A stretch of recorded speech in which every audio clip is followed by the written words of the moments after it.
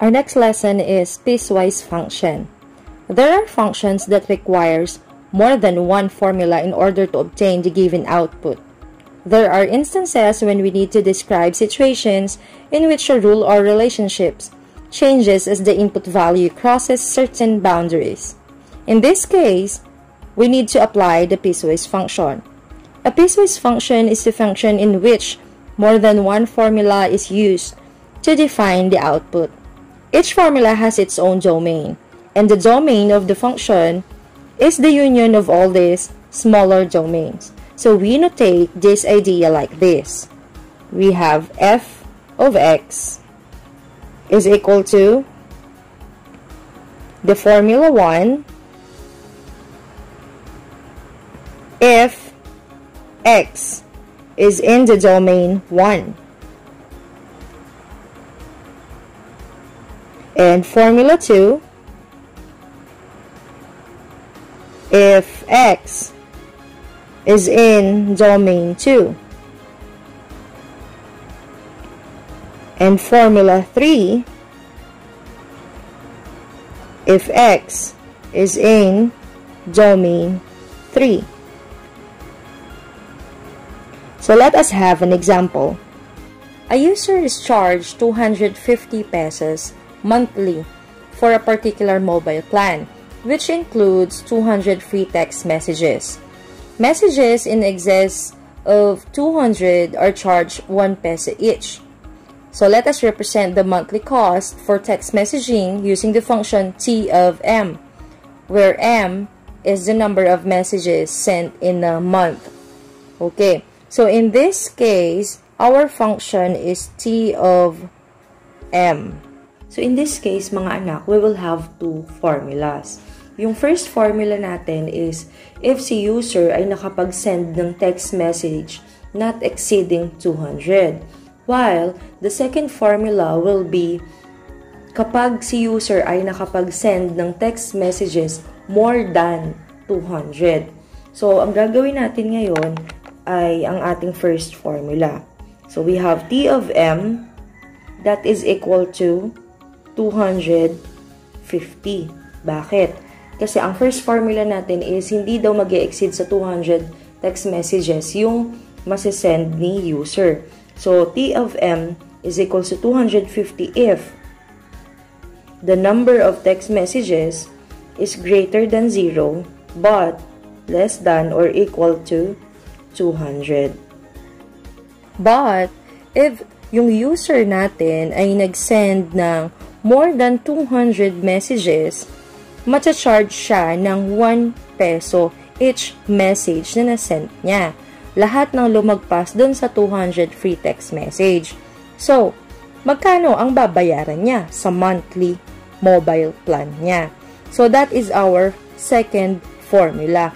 It will become T of M is equals to 250 plus yung 1 peso, imumultiply natin kung ilan yung sumobra sa 200 text message. So, it will become 1 multiplied by the number of text messages minus 200. So, ito ang gagamitin nating formula if the number of text messages is greater than 200. Okay. So, let's have an example for this situation.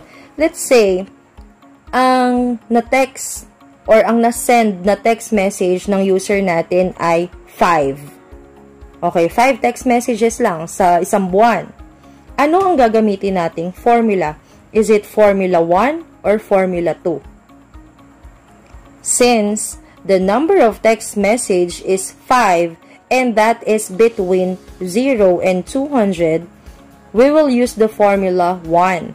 So, therefore, if we have T of 5, dahil 5 nga lang yung na-text niyang messages, we have T of 5 is equal to 250.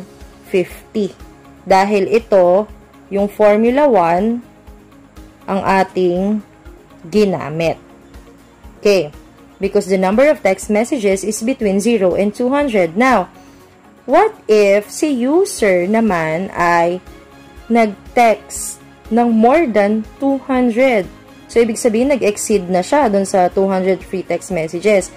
Let's say, ang na-text niya ay 230. So, T of 230. So, anong formula yung gagamitin natin? Is it Formula 1 or Formula 2?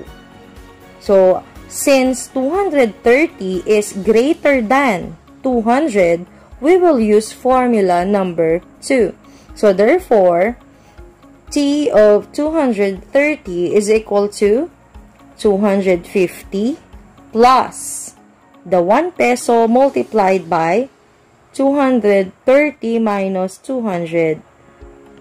So, we have 250 plus 230 minus 200 is 30.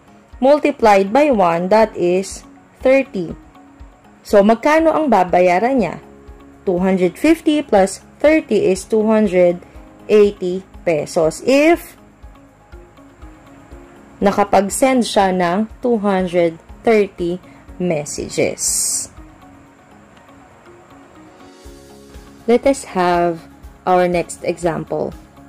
A certain chocolate bar costs 50 pesos per piece. However, if you buy more than 5 pieces, they will mark down the price to 48 pesos per piece. So let us use a piecewise function to represent the cost in terms of the number of chocolate bars bought. Let's say, if you are to buy 2 pieces of chocolate bars, magkano ang isang chocolate bar? So, ang price niya ay 50 pesos. Pero, kapag daw bumili ka ng greater than 5, let's say, bibili ka ng 7 pirasong chocolate bar, ang magiging presyo daw ng chocolate bar is 48 pesos per piece. So, paano natin ipapakita yon using piecewise function? So, let us have f of n is equal to, our first formula will be, kung bibili ka ng chocolate bar that is between 0 or wala kang bibilin to 5. So, ang babayaran mo daw ay 50 pesos each. So, 50 multiplied by the number of chocolate bars. If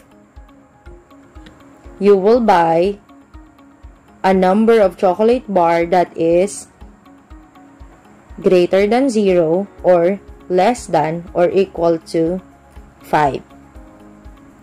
But, if you will going to buy more than 5 chocolate bars, the price will be 48 pesos each. So, the formula number 2 will be 48 multiplied by n, or the number of chocolate bars. If the number of chocolates that you will buy is greater than 5. Again, let's have an example for this one. If you are going to buy 2 pieces of chocolate bar, what formula you will use? Is it Formula 1 or Formula 2? So, ang titignan mo dito ay yung ating mga conditions. So, is f of 2 will fit in Formula 1 or Formula 2? So, siya ay Formula 1 because 2 is between 0 and 5. So, we will use the first formula which is 50 multiplied by n. So, we have 50 multiplied by 2. So, f of 2 is 100. Dahil dalawang chocolate bars lang ang bibilin mo, ang babayaran mo ay 100 pesos. But, kung ang bibilin mo naman ay 7 pieces, so f of 7. So, si f of 7 ay saan nabibilang? Formula 1 ba or Formula 2? So, since 7 is greater than 5, kay Formula 2 siya.